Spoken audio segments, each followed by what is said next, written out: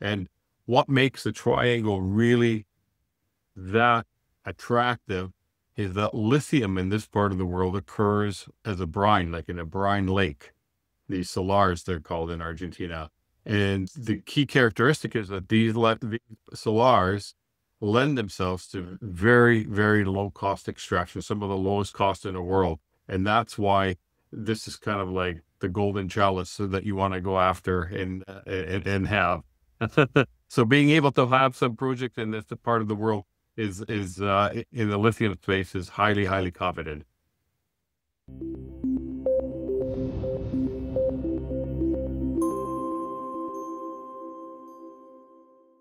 All right, good day. Today we have a special guest, Nico Cacos from Argentina Lithium, President and CEO of Argentina Lithium. How are you? I'm doing well. Nice to be here, Steve. Well, Nico, if you can tell us about yourself a bit. This is our first time meeting, but I'm intrigued about your company and also intrigued about yourself. If you can tell us about your history and background before we get into Argentina Lithium. Well, first of all, Argentina Lithium, I think it's important to note that if there's any doubt, the company operates in Argentina, despite what the name of the company. But on jokes aside, I mean, I've been involved here in the mining exploration industry in Argentina for 32 years now, over 3 decades, back in 1993. That was a time when the country liberalized its laws and allowed for the first time foreign investment into its mining industry. Before that, everything was government run. So this was a real pivotal event that happened 3 decades ago because there was no hardly any mining, let alone mining exploration activity in that country at that time. And here you've got the 7th largest country by landmass in the world, zero mining activity. And next door, you've got Chile, which on a map looks like a tiny little strip, but generates, has some of the world's largest mines, and they're all up against the border with Argentina. That was the time it was me and Joe Grosso of the Grosso Group. He said to me, he goes, God would have to be real cruel to stop all this mineralization right at the border. It has to continue to the other side. And so, I mean, it wasn't, we weren't rocking science, Joe and I, but we were businessmen. That's my background as a businessman. Recognized this incredible opportunity. Quickly, we incorporated the company, and we've become one of the pioneers of mining and mining exploration within Argentina. We're one of the most well-known junior groups in that country. And since that time, we've run a number of junior companies, and we've made a lot of discoveries. We've discovered the Guacamole gold mine, which is still in production today. We discovered the Chinchilla silver lead zinc mine in partnership with the SSR Mining. We took it from discovery all the way up through production. That's in production today. We discovered the Navidad silver lead deposit. It's the world's largest undeveloped silver deposit. Pan American Silver owns it now, and they're beginning to bring that into production. In the uranium space, we discovered the Havana deposit, uranium district in the southern part of Argentina. We announced a $200 million deal that'll take the project to feasibility and then ultimately through to development and production. And here with Argentina Lithium, we positioned ourselves very nicely within the Lithium Triangle. So we have a long history within that country. We're well known. We have a lot of good contacts in that part of the world. I'm a businessman. I look and feel for that gut feeling, that's a good opportunity. And then we have an exceptional team around me to tell me, no, you're wrong, or let's run with it, right? I listen every time. Well, Nicholas, if you can start by telling us about the jurisdiction itself. I mean, how friendly is it? If you can tell us about the infrastructure you've got there and tell us a little bit more about Argentina Lithium.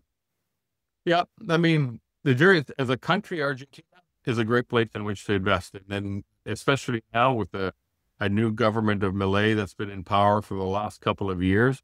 He's making much, much more business friendly, is slashing all kinds of regulatory red tape, creating tax incentives and other incentives for companies to get involved. We've seen in the last year alone, billions of dollars of investment coming in from the likes of BHP and Rio Tinto, and in our case, in Stellantis. So there's some really big multinational companies. When I speak to institutional investors, I'm getting a very, very positive reception at the stability that Argentina represents, and this mining opportunity, because it still remains, even after 3 decades, a very much underexplored country. So there's a lot of opportunity, a lot of big value discovery yet to be made there. And with Argentina Lithium, our projects are situated up in the northern part of that country, northeastern part, within a region that's called the Lithium Triangle. Now, for those who may not know what that is, Lithium Triangle is an area that encompasses part of southern Bolivia, eastern Chile, and northwestern Argentina. Now, the Bolivian side, some big deposits there, but got domestic issues in terms of getting those into production. In the Chilean side, everything has been highly developed and highly, in production and whatnot. But the Argentina side, all the stuff still remains to be discovered. And most of the potential is in the Argentina side. So we've used our contacts, our connections, and that we've developed over the last 3 decades, and we've acquired some of the best projects in some of the most enticing areas within that triangle. And what makes the triangle really that attractive is that lithium in this part of the world occurs as a brine, like in a brine lake. These salars, they're called in Argentina. And the key characteristic is that these salars lend themselves to very, very low cost extraction, some of the lowest cost in the world. And that's why this is kind of like the golden chalice that you want to go after and have. So being able to have some project in this part of the world is in the lithium space is highly, highly confident. So what's your flagship? If you can tell us about your flagship, your infrastructure there, and how much lithium do you think you have? Well, our flagship, we've got 4 projects. We've been really focusing on one project, the Rincon West Project. It's in this one salt lake that we share with our neighbor Rio Tinto. Rio Tinto is in production there. They put over $3 billion in it just this year. So it's a big, big development. We're at a slightly earlier stage. We're about to announce our initial resource probably within the next 30 to 40 days from now. So in the beginning part of our fall. The infrastructure there is excellent because it's up in northwestern Argentina, and because of the activity of Rio Tinto. There are power lines there are highways, there's rail, there's all kinds of stuff. So we're situated from an infrastructure point of view, it's absolutely excellent. And that's really important because typically when these deposits go into production, these are some of the most expensive components of any production CapEx scenario. Gotcha. Let's move to the share structure a bit. If you can tell us about your shares fully diluted, options, warrants written, as well as if you can tell us about insiders, institutions. You mentioned Stellantis, but if you can tell us kind of major players in the game here. Well, a major player is Stellantis. Stellantis owns 20% of our subsidiary, 19.9% to be accurate, and they have a right to convert that ownership into the owners of the parent publicly traded company to own 19.9% of the. Currently, right now, we've got 134 million shares outstanding, fully diluted 197 million. Besides Stellantis and some funds, about half of our stock is owned institutionally held. Management controls probably around 20% of the company. So it's really quite a very well-run company. Stellantis, when they came to buy 19.9%, they invested the equivalent of $90 million into the company. Mm-hmm. So they were looking to acquire an agreement whereby they could get lithium. They don't care so much about the investment. They're after the lithium. So we have an offtake agreement with them so that when it goes into production, they will buy the first 15,000 tons of lithium for the first 15 for 7 years. And in the meantime, now we're looking to announce our resource right now, our initial resource, move the company, get a feasibility study published as quickly as we can, and then, based on the results of that, go straight into production immediately afterwards. So we're trying to see how we can fast track this project as quickly as possible. Stellantis has a thirsty need for lithium, and they're looking for us to supply a significant portion of it. They must see something in the Lithium Triangle and invest in the company. So if you can just tell us about kind of generally what's lithium used for. I know that it's used for quite a bit, but I mean, why is Stellantis excited about it? What makes you excited about it? And for the listeners, for who want to invest in lithium, why Argentina Lithium? Yeah, well, Stellantis, those who may not know, is the old Chrysler Fiat company. They renamed that in 2022. When they first approached me, I didn't know who they were either until I looked it up. And oh my gosh, this is one of the biggest car companies in the world. So anyway, they are really a big company with a big production. They have a number of labels that they produce. You need lithium. We need lithium. Lithium, we use it every day. It's in our electronic watches. It's in, they're used for batteries. But most important, the biggest driver right now for lithium is electric vehicles. China is a major driver for that right now, and they've got one of the most advanced lithium electric vehicle industries in the world. But other companies like Stellantis, they have their productions set up. They've got their demand schedule, and they're seeing that they need to have lithium by a certain time. And they're really counting on us to get our project up and running and start supplying them with some lithium. Awesome. And why should somebody consider a company like us? Well, I mean, besides, I can tell you why did Stellantis choose us above others, and what they were looking for. They were looking to acquire a company, not one that was necessarily in production. They're looking to get a good deal on their lithium. So they thought, if we go downstream to the exploration stage, find a company that's well-run, that has a history of success, that has a management team that knows how to take a project from discovery all the way through to production and have a track record of that, that was enough for them to make that decision for a very sizable investment in our company. So without saying you should consider those, these are some of the points that Stellantis considered in making an investment. So make your own inference there, is all I can say. So you're located where, Nico? You're located in Argentina? The company's operations are in Argentina. We have an office in Mendoza. Right now, you're talking to me from our office in Vancouver. If you can tell us about the connections you have there and kind of the edge that you guys have navigating the Argentina terrain that maybe other companies aren't as fortunate to have.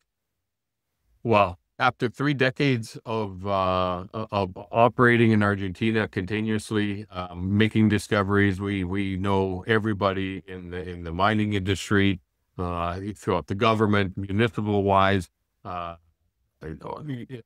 province-wise, federally. We're very well aware of everybody in the local players that supply us with projects and that come to us. We have a reputation of being very open, transparent, honest dealing in Argentina, and that goes a long way in that country. So that in turn turns into a magnet, and we always get a lot of really good projects that are offered that come our way. So it's a competitive advantage for sure that we have, and that we've got a great team in Argentina that we've built, and people that have worked for us for 15, 20 years now. And so there's it's hard to replicate a team like that. Yeah. So, and as investors, I'm an investor. I'm not, full disclosure, I'm not an investor in the company. I am interested in lithium. That may change. I might be investor soon because I get more excited the more I talk to you, Nico. But you can tell us about Argentina Lithium. Where are you guys on the Lassonde curve? Where's the deep value? I mean, why? What kind of value are people getting when they invest in Argentina Lithium? Well, with one thing, you got to step back and look at the commodity itself, right? The price of lithium has really collapsed quite a lot from the last couple of years. And that has a lot to do with, international politics and whatnot. But we're seeing now in the last few months that the price of lithium is beginning to strengthen again. There are shortages being predicted again for lithium. Lithium has been a cyclical commodity. And I think we've seen, in my personal belief anyways, I believe that we've seen the bottom of it. As the lithium price starts to begin, the last couple of cycles, the rise was very rapid, and that valuation transferred right away into the company. So there's one good reason to look at a lithium company. Why look at a company like Argentina Lithium? Well, we're at that point where we've put together our engineering, we've got our plans together. We're just getting ready right now to start announcing our resource, announcing further studies that we're going on. We're looking to see how we can fast track the price of lithium moves in parallel with that. I think we're going to see a very significant leverage price, in this stock. Nico, is there any other news or anything else you'd like to share before I ask about your information on how do people find you and how to invest? Well, the lithium space, I found like the companies that I've usually made money, and not the ones besides the ones that I managed, are those that, it's kind of like you buy your straw hat in the fall and you wear it in the summer. You buy it when most investors think it's a little out of fashion, but you see some specifics in there, and you recognize, like, wait a minute, this could be an interesting bet going forward. And then you just sit and wait and go for the ride. And I find those have been my favorite investments. So that's one way to look at when you're considering a company like Argentina Lithium. It's like recognizing grandma's clothes is coming back in, becoming cool again before everyone else recognizes it, right? That's right. That's right. Let's let the kids finding some of my clothes, like, oh, that was really cool. I'm like, oh, it's I'm all about finding the out of fashion stuff to. So it's good to hear that you say that you think lithium is way undervalued. Nico, if you can tell us about your ticker information, where you're trading, your website, and how people can reach you with more questions. Absolutely. Our ticker, we're traded on TSX Venture Exchange, the stock symbol LIT. You can reach us on all our information that I've said is all on our website, argentinalithium.com. By all means, there's a phone number there, 604-687-1828. Give us a call, talk to me, talk to our investor relations team, Sean Berger. We're always happy to talk to investors and answer any questions anyone may have. Well, Nico, we look forward to following your story. Great to have you on our show, and we hope to be in touch. Yeah, absolutely. Been a pleasure. Thank you, Steve.